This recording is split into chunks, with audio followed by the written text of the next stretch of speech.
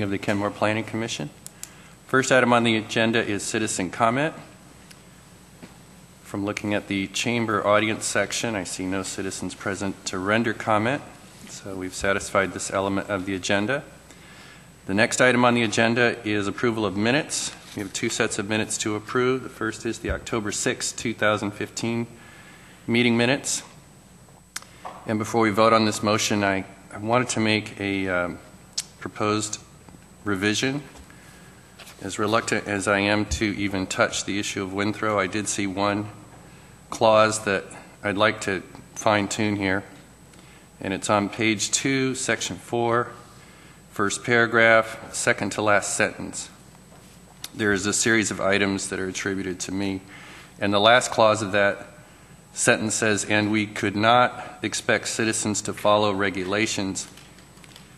And I realize that these minutes are a paraphrase of what we said for the sake of brevity, so I understand why you put that. That would probably overstate what I said, which this implies nobody would follow it.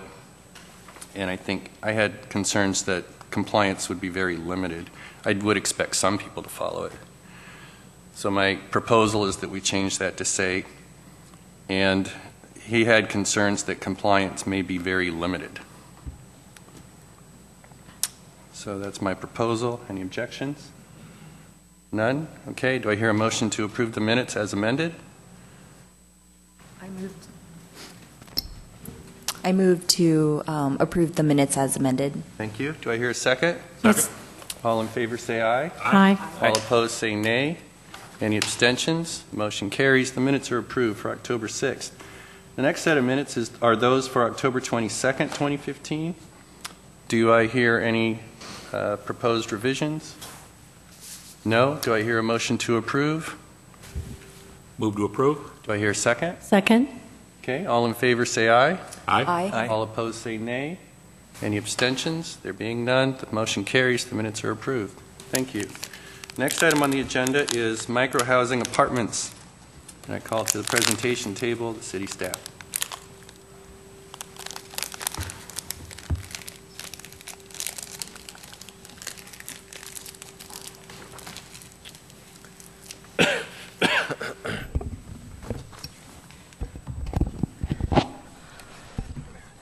Good evening, Planning Commission. So the focus will now be on micro-housing, given the council direction at your joint meeting to sort of delay taking up the issue of tiny housing. So you've already had some discussion about micro-housing, and so this is now sort of bringing back the changes that you discussed, and then if we can sort of reach consensus on those, then we might be able to move forward with scheduling a public hearing. So I'm going to hand this over to Laurie, and she can kind of take it from here. Thank you. Good evening. So the memo that I sent out with the agenda included the recommended amendments. As you recall, and it's been quite a while, at the first meeting when we discussed microhousing apartments, there was a concern raised over the revised definition of dwelling unit and the use of the term usually containing kitchen facilities. And so I went back and tried to rework that and came up with another definition of dwelling unit. Again, this is on the first page of the memo, that more specifically talks about what a microhousing dwelling unit kitchen facility might be, and indicates that it could in fact be shared with other microhousing dwelling units. So that was the change made in response to your concerns. And then on the following pages, it's actually attachment 1, are all of the changes that would be applied to allow microhousing and confirm what the microhousing apartment standards are in the city. So with that, I'm available to answer questions. Anybody have any questions for Lori? Microhousing? None? I'm sorry. Carol? I'm turning to the page. Okay.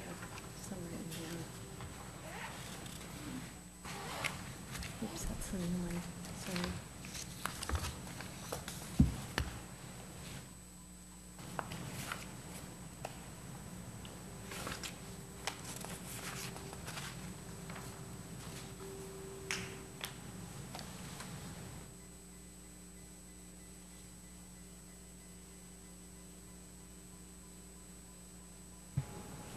While Carol's looking, something came up. I think I didn't read it in these materials, but I think I read it somewhere else, and somebody expressed concern that the 0.6 per dwelling unit parking requirement Right. might create problems because people might have more cars than expected, and that would create a parking problem. That certainly is possible. As you recall, the reduced number came out or was recommended based on a couple of traffic studies, one in Seattle, one in Redmond, where they actually looked at how many cars microhousing dwelling unit occupants had and how many people were actually living in those microhousing dwelling units. And the conclusion was that it was less than a standard apartment, which was the reason that we recommended a lower parking standard as long as the unit was within a certain distance of SR 522. The 0.6 itself was chosen because that matched the transit-oriented development district parking ratio, and that seemed to be a good reference point since those apartments were assumed to be ones that people would live in who were interested in using transit. But there wasn't a necessary correlation between that 0.6 number and the experience of microhousing in these areas? I can tell you what the experience in the other, if I can quickly find it, we'll see if I can find it.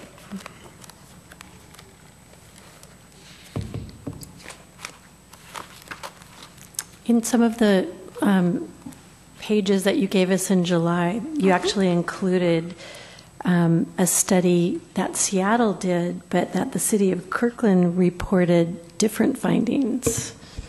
Right. So the information was 2013 City of Seattle study concluded that only 1/3 of microhousing residents owned or had access to a car.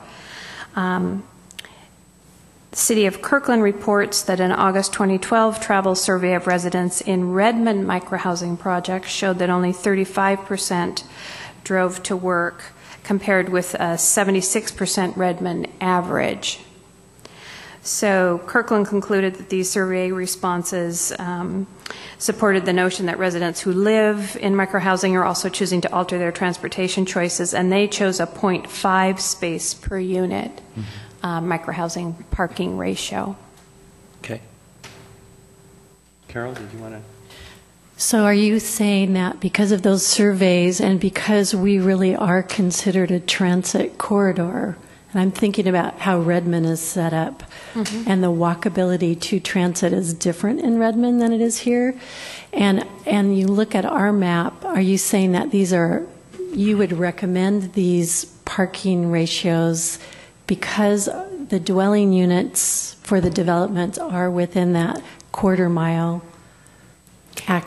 walkability to the transit corridor? Right. There are two factors resulting in that reduced parking ratio recommendation. One is the size of the units, which almost certainly would mean that most units would be occupied by one person and not more than one person. Okay. So that's one factor. So I would anticipate fewer residents. And then the second factor, again, was that these units often are located in areas of transit, and so if they are within the walking distance to transit, we thought a reduced parking ratio was appropriate. Do you have any studies with the new apartments at the Spencer 68, how their parking ratios are working for the residents there, even though those are larger units? Yeah, I don't have that information. Okay. We certainly could. Because they're definitely within that quarter mile of the transit corridor. Right. We certainly could pull the information. I'm not sure,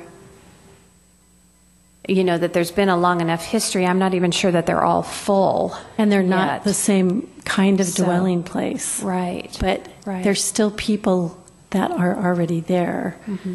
And I know that parking is tight there. Mm-hmm. And it would be tighter in these micro-housing developments. Well, if we reduce the parking ratio, yes, there would be less parking for the building. Okay. Yeah. And the upside of reducing the ratio is to allow the developer to put more units in the building. Correct. Right. It's an incentive, and if the commission is not comfortable with it, we can go back to the 1.2, which is a studio apartment unit, or we can choose someplace in between, one parking stall per unit. I think 1.2 is overkill. Mm-hmm. I think you're bound to end up with extra stalls because there also still is the guest parking ratio, which requires for every 5 units you have to provide one guest parking stall. Okay. But Yeah. Right. Go ahead. As I recall, we limited microhousing to certain zoning areas. No, actually, well, to multifamily zones, there was no limitation beyond that. If apartments were allowed, then microhousing apartments would be allowed. If we look at that map of where they would be allowed, how does that match up to the 1/4 mile? There's definitely multifamily areas outside of the 1/4 mile. Yeah. I would be interested in thinking about maybe we have a variable requirement depending upon whether you're within that 1/4 mile or something. Well, the proposal is that you would have the reduced ratio within the 1/4 mile, and beyond that, you went back to 1.2, the studio apartment ratio. Okay, great. That's what I was looking for. Thank you. Yeah. Anybody else? Mark? Yeah, I had actually the exact same question before Doug raised it. So what would be, so say everybody there does have a car and we do go with 0.6. I mean, how much, street parking is there? What are some of the scenarios about parking availability in the downtown 522 corridor, assuming that's where most of these would locate? Right. So I think there is a parking issue downtown currently. I don't think there's any question about that. I think that the multifamily units farther out where they may or may not be desirable, that wouldn't be the same issue. So in some ways it speaks to the reverse of what we're proposing. Again, I don't have hard studies for microhousing apartment units. All I have is this anecdotal information from Seattle and from Kirkland based on the Redmond studies. And Seattle is certainly a very different place than Kenmore, as is Redmond, although I'm not sure Seattle has a excess of street parking. So I think if the commission is uncomfortable with the reduction, we certainly could stick with one stall per unit, maybe just a slight reduction. And then if we see developments come into the city, we could more accurately understand how the parking might work. If even that seems to go too far, we could stay with the 1.2 and not offer any parking reduction. The parking reduction is an incentive, but also we don't want to overbuild the parking. And as you know, there have been a number of studies on traditional multifamily in the area that say there's too much parking being provided. Could you review for us how the microhousing development benefits work for the developer? In terms of? I mean, part of the motivation for extending permitting for microhousing and making that to incentivize that type of building is so that the developers get these, some kind of a benefit package or incentive to them. Can you describe the difference between microhousing and just a standard development? So there's no incentive for microhousing. There's no density incentive. There's no affordability requirement. None of that, which is, on the other hand, part of the transit-oriented development rules. For microhousing, the only change from a standard apartment in terms of development requirements is this proposed parking reduction. And it was proposed not so much to offer them an incentive. We never went into this program really to encourage microhousing apartments in Kenmore, but to perhaps reflect the fact that we don't think there will be as much parking required, and we don't want to put extra parking on a site which has all kinds of adverse impacts to the community, more impervious surface, and that kind of thing. So it may be an incentive because they don't have to provide as much parking, but it wasn't created as an incentive. Does that help? It does. Okay. I was just curious about you mentioned the trade-off. Do you have any idea of what the trade-off would be in terms of like numbers of units per parking space going with, 0.6 versus 1 or 1.2? Or does that really totally depend on what the developer has in mind, or? Well, I'm not quite sure I'm following your question. It's a strict standard. So if you were doing 10 units and you had a 0.6 ratio, you'd be required to provide 6 parking stalls.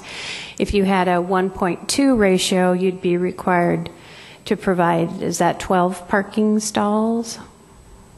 For 10 units, 1.2. So it doesn't affect the number of units that could be built? No. Well, It does. the only way it affects the number of units that could be built would be how much space you had to utilize for your parking, whether you were doing a surface lot or whether you were putting it under the building or so it has a relationship in that you're using space that you might use for something else. But the density, there's no change in the density requirement related to microhousing apartments.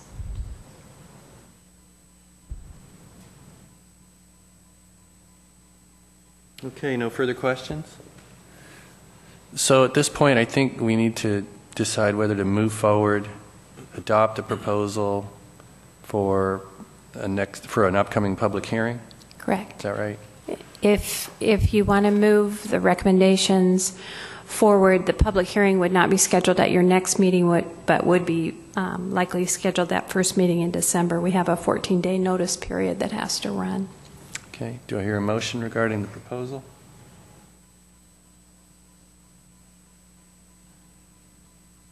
Like to move that we accept the proposal, I guess, the Okay. microhousing proposal. We have a motion to accept the microhousing proposal as amended, I assume, the most recent version. Well, yeah. Okay. Yeah. I'll second. We have a second. Is there any discussion? Okay. All in favor of the motion, say aye. Aye. Aye. All opposed, say nay. Any abstentions? There being none, the motion carries and the proposal is approved to go forward to public hearing. Right. So, again, likely at that December 1st meeting, the public hearing will be held, and then after that, you can have deliberation on what your ultimate recommendation to the City Council will be. Including the parking? Including Okay. parking, right. I wonder if that issue could be somehow highlighted. I don't know. 'Cause that, I mean, that, I agree, is one of the issues that. Right. It'd be nice to hear from the public on that. Right. I too can spend some time seeing if I can find any other more specific information that would be helpful. I did quite a search for it, but I'll look again and see if we have some better information. All right. That satisfies that element of the agenda.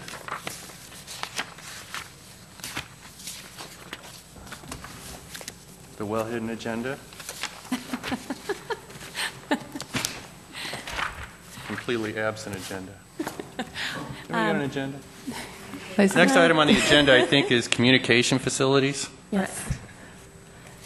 So this is the first time this topic will be introduced to you, so the goal tonight is to give you some background about what the telecommunications chapter is, why this is important for amendment, and kind of highlighting the fact that we need to amend it to be in compliance with some federal law that has changed. And it's also an opportunity to take a look at amending the code to address some issues that have come up as, this chapter has been implemented over the last few years. So I think this is a brand new topic for all the Planning Commission here, I believe. So on that, I think Laurie has a little PowerPoint presentation, just to kind of highlight some of the background issues, give you some context, and then we can kind of move into some discussion. Okay, so the goal of this PowerPoint is not to raise topics for future discussion or anything like that. What I've tried to do here is to sort of summarize what the existing Chapter 18.60 of the Zoning Code says about communication facilities. It's a very dense chapter, a lot of terminology that I certainly was not familiar with. So what I've tried to do is simplify it with this PowerPoint, and then after that, you may well have questions, and then what I hope we can do is identify topics that we need to be certain that we hit on over the next few meetings prior to making an effort to craft revised regulations. And I will say, having looked at this now for a while, that I think from staff's perspective, that actually rewriting this chapter rather than trying to amend it may be useful, hoping to simplify it, making it easier to understand, that kind of thing. So with that, I will jump right in.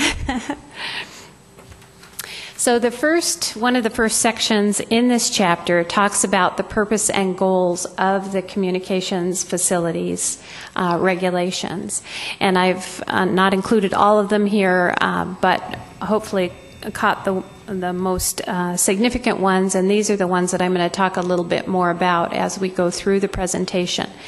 So purpose and goals, the first, to provide for wireless communication facilities. We all use them. They're very important to the community and becoming more so. So the goal certainly is to accommodate wireless communication facilities for use by the citizenry.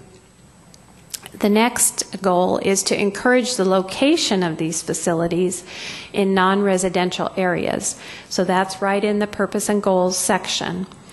Third, encourage joint use of facilities and minimize the number of support structures. So many of the towers and poles in the community house antennas from a variety of carriers. They're not just one carrier per pole. And so the goal here is to encourage joint use of the facilities so we don't have to have as many poles or towers. Minimize adverse visual impacts. The fourth bullet point here, promote facility safety. The city is restricted from doing any regulation relative to things like NIER and shock and burn and that kind of thing. Instead, the city can check to be certain that the people who are installing the facilities meet the federal standards. So there are federal standards, and the city's job, if they wish to, is to confirm that those standards are met. And last, to comply with the FCC rules. That's similar. So in 1996, the original FCC rules about wireless communications were put in place. There have been a couple amendments since that time, and a significant amendment last spring, which is the one Debbie was referring to, that really warrants an amendment to the regulations. So this was a 2016 docket item, but because of the you guys are so speedy. And we also are not taking on the tiny house topic. That's why we're starting it in 2015. The council had given us permission to do that, and so we'll carry over, hopefully not too far into 2016, but that's why we're moving ahead. So what does the chapter do about wireless communication facilities? First of all, it defines what they are, and it defines the facilities either as a major or a minor communication facility, and those facilities are defined by type of signal. So rather than by size, height, location, any other physical feature. This particular code defines it by type of signal. Then it talks about where are the antennas located, what are the support structures. So the support structures, that term is used to refer to lattice towers, and I think you all know what those look like, and monopoles. We're light enough out, we could look out and see. There's one right out in front of City Hall, a monopole. And then the second category of support structure is an alternative support structure. And by that, the code means buildings, water towers, light poles, anything other than a monopole or a tower. For example, Bastyr University Water Tower has a number of wireless communication facilities on it. And then the code also specifies exemptions, and some of those two-way radio for emergency communications, remote control cars, toys, that kind of thing. But then the exemption section also talks about other kinds of modifications to conforming and non-conforming structures. So that may be something we want to look at. So again, one of the goals, encourage location in non-residential areas. So how does this chapter do that? This chapter, working in conjunction with all of the zoning districts, sets out the review processes for both towers and for antennas. So the chapter has a table, but there are also standards in the use tables in some of the zones that talk about the review processes. And those processes are most intensive for support structures in residential zones and least intensive for antennas in commercial zones. How does the current code encourage joint use of facilities and minimize support structures? Again, the review processes are most intensive for new support structures. So you'll have a far easier time of it if you're trying to co-locate on an existing facility than if you're trying to create a new facility. The modification criteria are more relaxed. There actually is a requirement for a co-location feasibility analysis. So if you were proposing a new tower, you would actually have to do an analysis of options. Is there some place where you actually could do a co-location rather than creating a new facility? And then the placement of antennas on existing or replacement structures in the right-of-way, that's the preferred alternative in residential neighborhoods. Minimizing adverse visual impacts. So there are a number of things in the chapter that try to achieve that goal. First of all, of course, there are setback and height regulations, and those vary depending on the zone. There are landscaping requirements at the base, for example, of a tower where the equipment sits. There are color and lighting standards. For example, the colors are supposed to be gray, blue, brown, green, things that maybe blend a little better than a shiny pole. Locational priorities are identified for alternative transmission support structures. So should you be in the middle of the building? Should you be close to the edge? It talks about where the best location would be. And then there are standards to reduce the degree of visual impact, including flush mounting. And this is a big one, and one that we should be pretty clear about. So flush mounting means that rather than having a long arm out the side of your pole or off the edge of your building or whatever, you are required to bring it in flush or close to flush with the facade. So on a tower, maybe it's 6 or 12 inches that you can move out from the pole before you're supposed to have your antenna. You can't stick out a long ways. Now this is an issue particularly for these new FCC rules that I mentioned that went into effect last spring.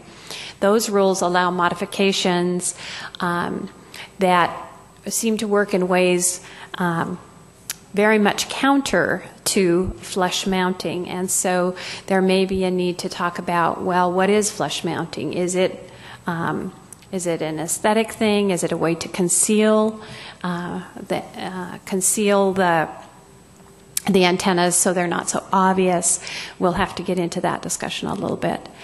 And then lastly, there is a requirement to remove facilities that are no longer in use. So every time a tower or an antenna is approved, there is a document that goes along with it that says we agree to remove it at the time it's no longer in use. Promoting facility safety, this is, I mentioned this a little bit, but the city, again, can check to be sure that any facility complies with the FCC's standards, these NIER exposure standards, shock and burn, and radio frequency radiation standards. Again, we can't create our own standards. We're prohibited from doing that. But we can ask someone to verify, perhaps through a letter from a professional electrical engineer, that the standards are met. There are fencing and signage standards to keep people away from the equipment, warning signs, that kind of thing. There's compliance with federal interference rules and regulations. And then the code also includes a separation requirement from residential living spaces and schools.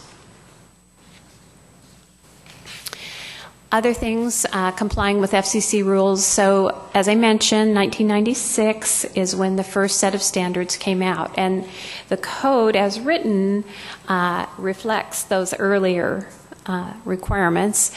Again, the safety standards rely on the FCC requirements. But we do need to think about developing new rules related to facility modifications, those new standards that came out last spring. And lastly, I wanted just to touch on a couple of other components that didn't fit very well under the heading of purpose and goals. And those were that the current code requires a pre-application community meeting for someone who wants to do a new communication facility. So that means that before they apply, they have to have a community meeting, and I wanted to point out that they have to provide a sketch of the facility. Folks are notified. I think it's within 500 feet or at least 20 property owners.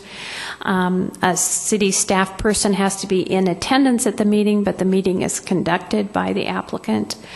And attendees can propose alternative sites for the facility within a quarter mile, and then the applicant is supposed to analyze those sites, again trying to get to the notion of co-location, if at all possible.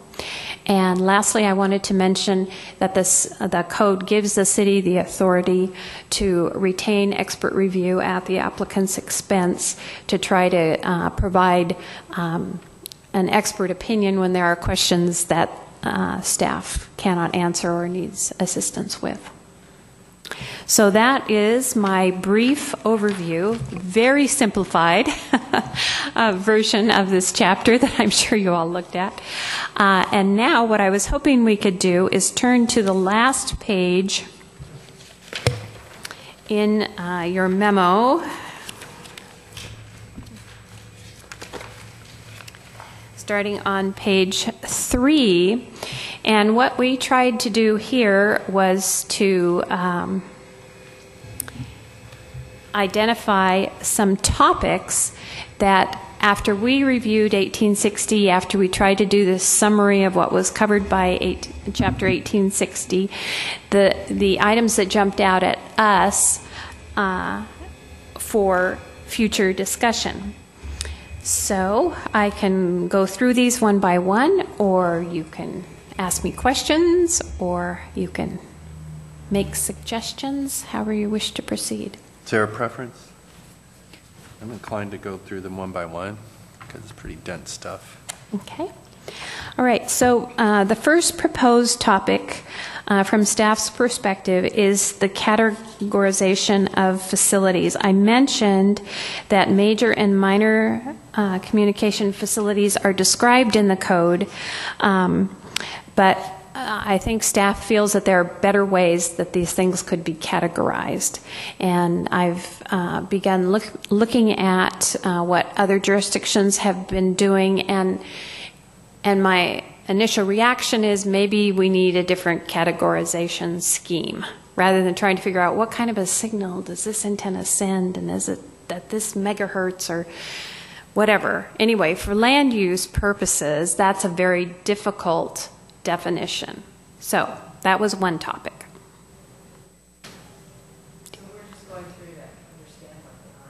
Right, and to see if there are thoughts that you have about the topics, immediate questions that come to mind, or things that should be added to the topics, having looked at both the chapter and the summary of the chapter.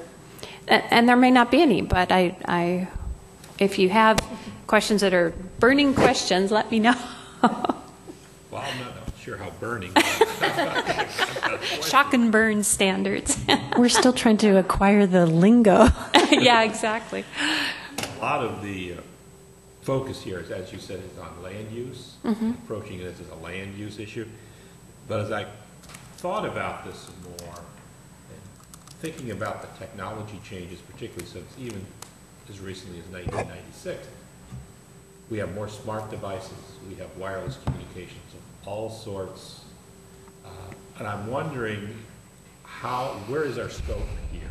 Because I can see this, we could get into aerial drone, so much is controlled by wireless communication today, and so much more is going to be. So when I think about things like location, then I think, this becomes less of a question of how does this appear. I think that's still important, but what does that do in terms of interference? Should we be concerned about when we're looking and evaluating whether or not it's appropriate to put something in a certain place? Should be worried about how that location might impact communication for other multiple devices? Is there a technology issue, or is that out of scope?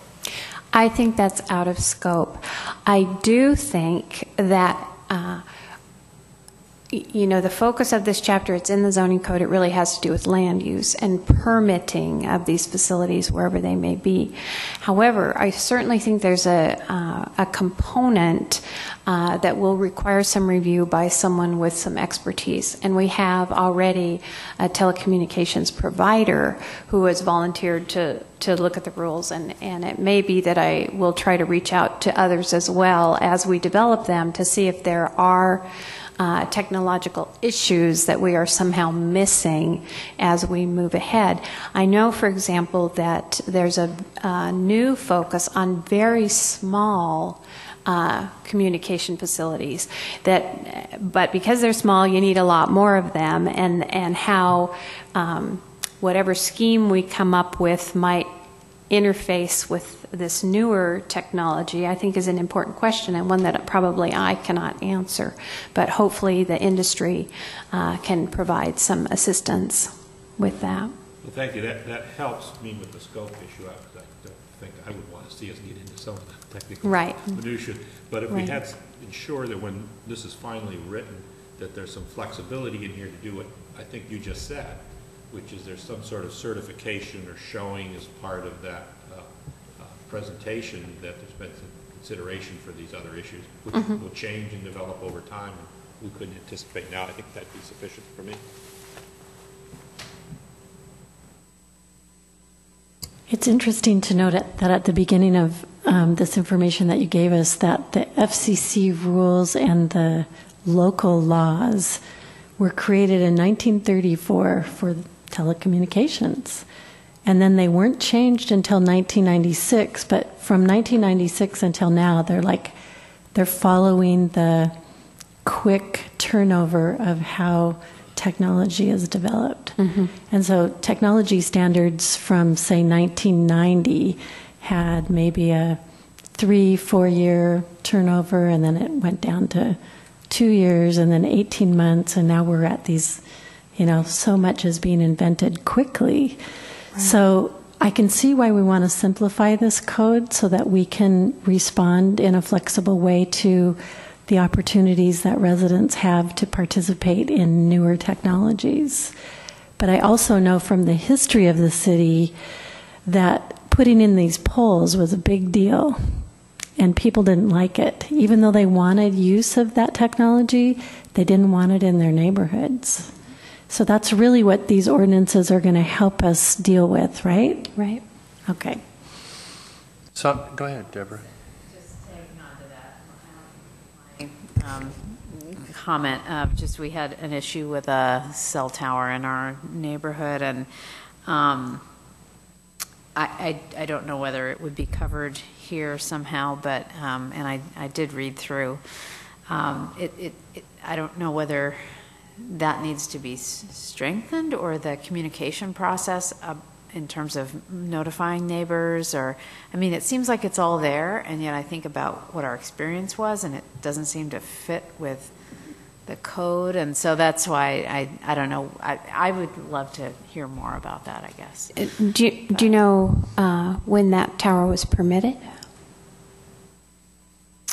I mean, it would have been maybe a year and a half ago. So very recent. Yeah. Okay. All right. And do you have intersection? I mean, it ended up with the neighbors, I was only peripherally involved, kind of argued the point, and it wasn't done. So, I mean, that's why the process is a little opaque to me. So, are you saying that there was a tower built? There was a proposal. Right. Okay. Yeah. All right. All right. And I mean, we heard about it from a neighbor, even though Yeah. we're very, very close by. There was no direct notification. I wasn't aware of any community meetings. I mean, there wasn't the process that I kind of see in writing here. So, yeah. Probably in the right-of-way. May have been in the right-of-way, which is a somewhat different process potentially, or just an antenna rather than a pole. Yeah, because the right-of-ways, it can be on residential. I mean, it's a residential street, but you could still have it there. Yeah, it was in the right-of-way. So we can go. All sides of streets are right-of-ways, right? I mean, basically. Streets are right-of-ways, yeah. Yeah, so I mean, in other words, they can show up in any neighborhood. I mean, it makes it seem like that residential neighborhoods are, kind of the last resort, and yet they're all right-of-way. There's right-of-ways in every residential neighborhood, so. So this definitely gets to the second bullet point. Okay. Or maybe it's more it's part of the second point, but then also review processes. So this is a topic that we thought was important, was to talk about what the priorities are for siting, and then to make those review processes reflect the preferred hierarchy.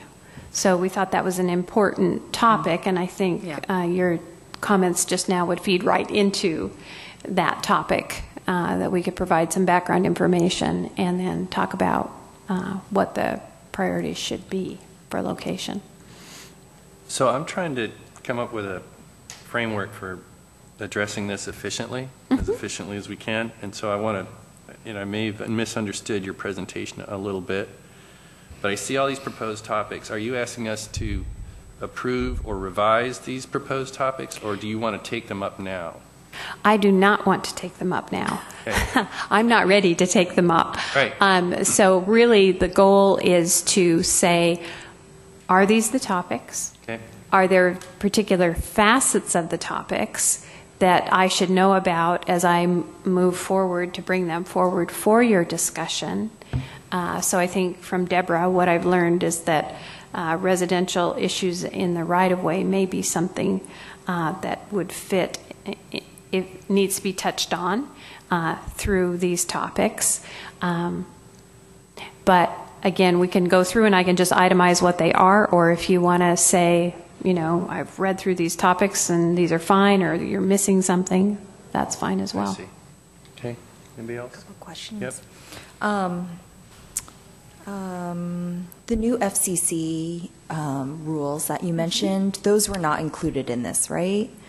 Well, they're Those not regulations. included in the existing chapter. The process was such that the city had to begin complying with it last April. So there is already an internal permit process that reflects those requirements, because we have to conform to them even if the code is not yet amended. So is it possible to find out what those differences are? Oh, absolutely. Okay. Yeah. Okay, great. And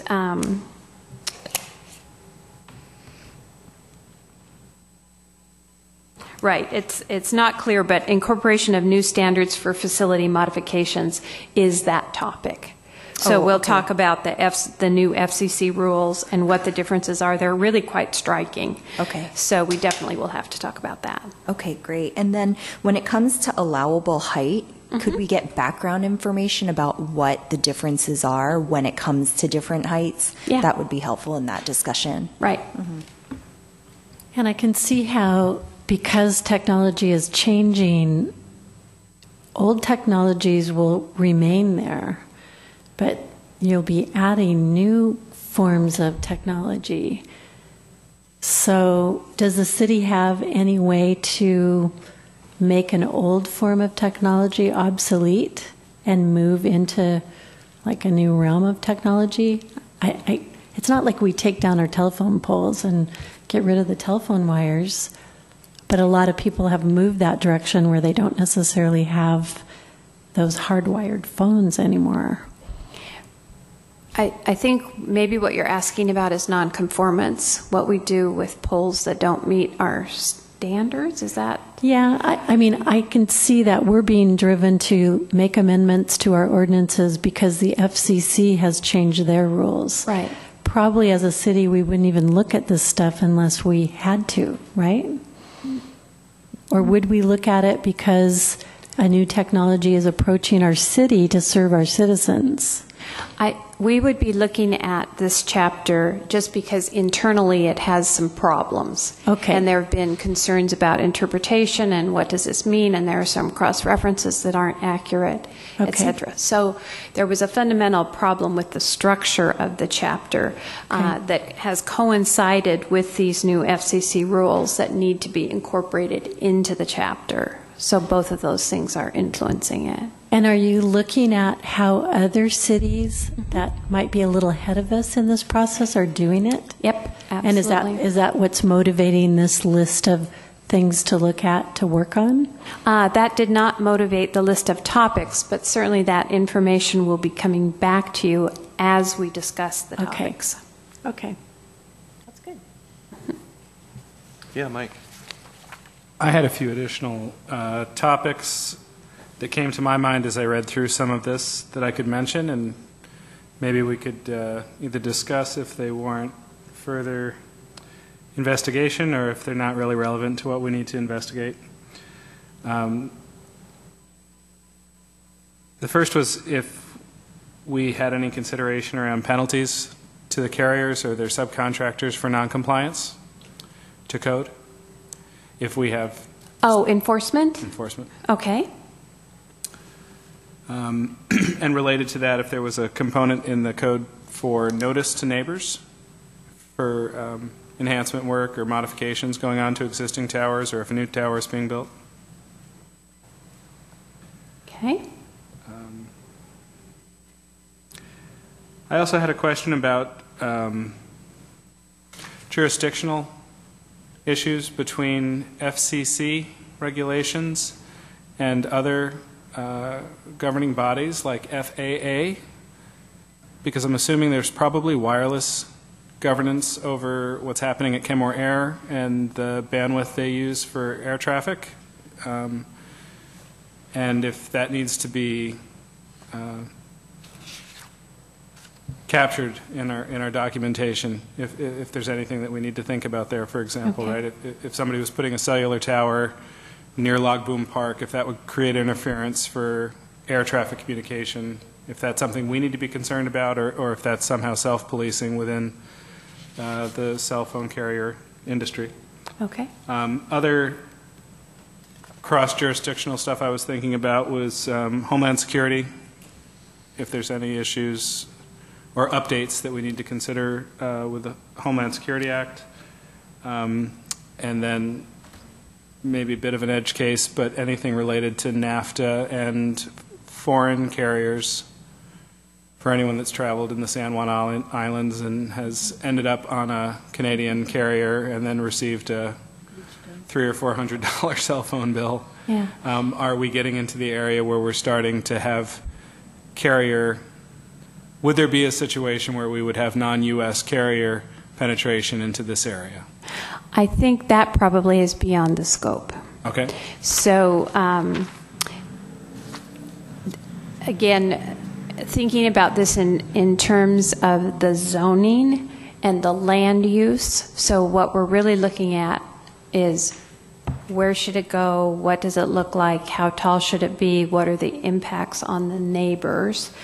So I think that FCC-FAA relationship certainly is something that fits right into that scheme. And the relationship, who's monitoring that, and is the location of something going to affect one of our important land uses? That fits to me. Mm-hmm. The concern about foreign carriers or how the Homeland Security Act may be influencing communications in the city, I think is kind of a different question. I don't think it's a land use question. It's a different kind of a question. Good distinction. Could I ask, this is probably way off topic, but it's making me think about it since we're talking about the relationship between the FCC and the FAA. Does this have anything to do with the coming market expansion of Amazon and using drones? I know Mike mentioned drones. Drones are not part of this topic. Okay. Just had to I ask. think we're letting the feds, for the time being, manage drones. Okay. Yeah, Mike. Just a little more on the question, Pike. At some point in the discussion, I'd like to hear something about the consistency between communication towers, the height restrictions there, and building height restrictions. Are they consistent with the zone? And in particular, we had this issue that came up when we were doing the downtown area here about when you're putting communication towers on top of buildings, and or even how a communication device on the side of the building might conflict with any side restriction. So I'd like to understand that a little bit more and make sure we're covering that in the new language. Okay.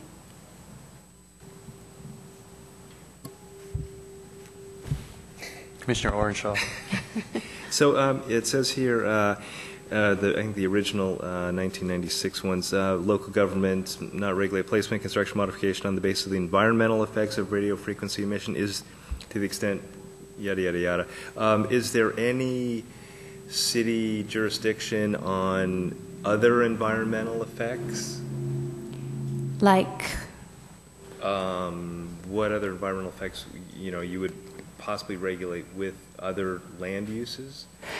Well, certainly, I'm just wondering if there's like critical area rules. Well, that would certainly be one. I guess one example. Yeah. Mm-hmm.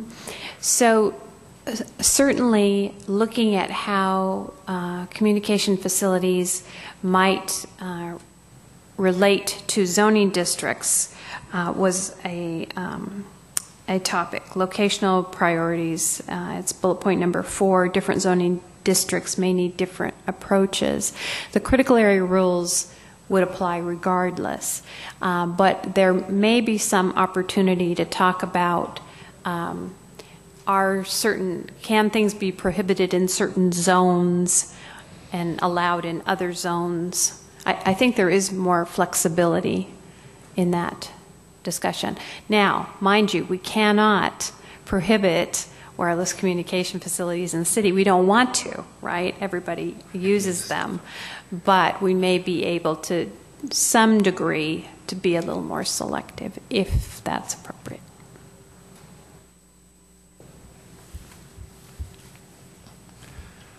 So I'm looking at the safety element on your PowerPoint presentation, and my understanding is we can't do anything about it. It's set by the FCC, except for enforcement.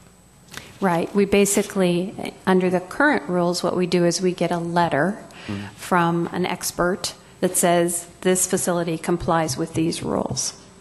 And that's the city's verification that, in fact, they conform to the FCC standards.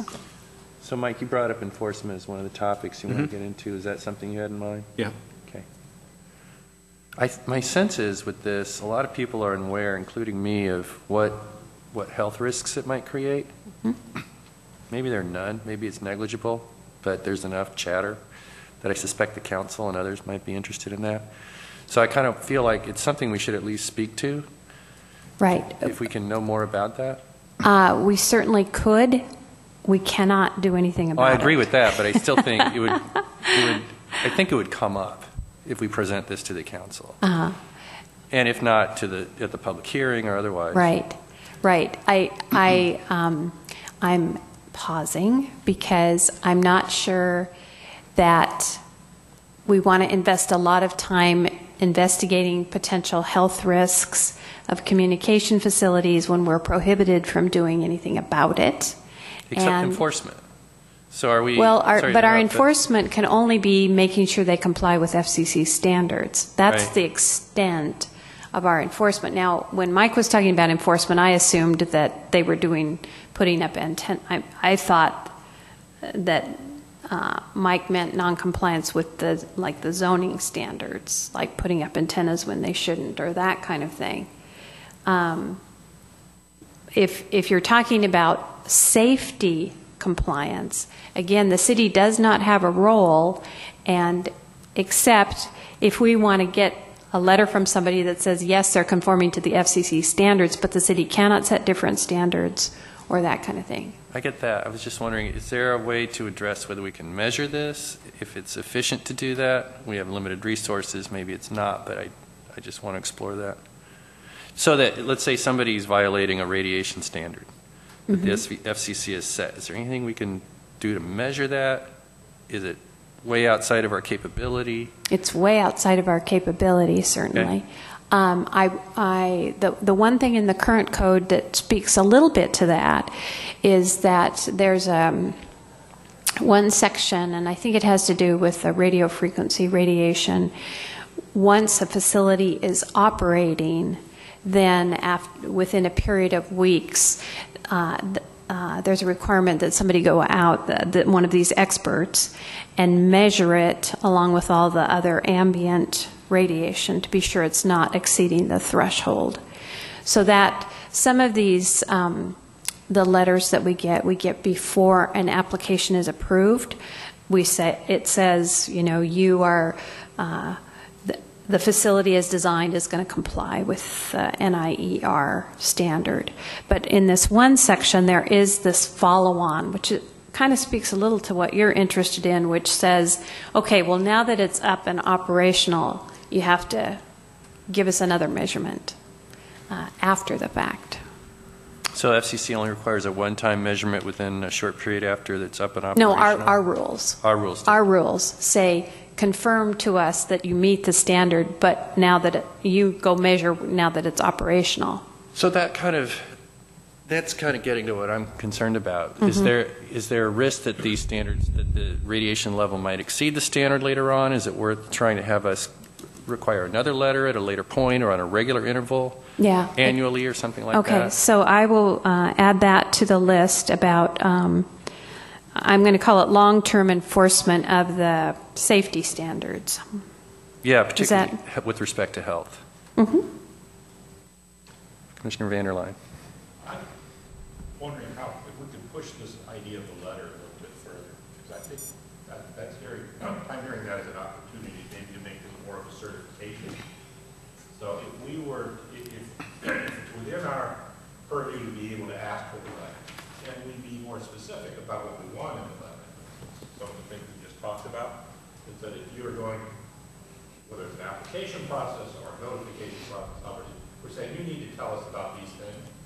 And if we can be more specific about what those things were, and then they could also include things like follow-on measurement, that might give us, we're still within a, we're asking related to safety, but we're also creating the expectation that they're going to give us more information on this as part of a public process. We could be taking a look at that and confirming it, or at least you've got somebody at one time across the table telling us that they looked at issues that we've decided to report to us and said something about it. It may be useful down the line if we find out that that's not true. I guess what I'd be asking for, how much could we put in terms of requirement of what needs to be in that letter? Can we be more specific, specifications, things that we would want them to address. I don't know what those are.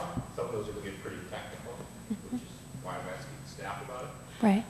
But is that something that's within? I don't know. I've added it to the list, and certainly in this, under this topic of long-term enforcement, and then where the line is for what we can and can't request. It might help just to give some sort of general background. I think from reading the different acts that the FCC has passed, I think they are sympathetic to local zoning issues to some degree, but I think that their mission and their focus really is to say, we want these facilities, and so we'll let you do some things, but in many cases, you can't do what you might want to do because we're in charge, and these are sort of, this is where our purview is, and you can maybe have some of this. So that's just a perspective, just having read some of this material, but we certainly can pursue it to find out where the line is. You know, I think, it's helpful at least to know, even though if we can't do anything, I think questions come up and we don't know and council won't know and the public doesn't know, and I think it's helpful to know. Maybe the FCC requirements are more than satisfactory. Maybe they have to comply with ongoing testing and measure of compliance with radiation and other health impacts that might come up. So maybe it's fine. We can ask. It'd be helpful to know, I think. Yeah, right. Okay. Just glancing through the different sections, 18.60.260 actually has really clear specifics, but we could add to them when we get to that portion because it talks about what the how to test for that sort of radio frequency radiation. And, you know, as a small little municipality, we have to comply with the FCC, but it looks like there's some provision, even to the point where the city manager can go back and ask questions. And it looks like, obviously, there has to be an electrical engineer who runs those tests. Right. But there isn't, you know, maybe going back and finding out, can we request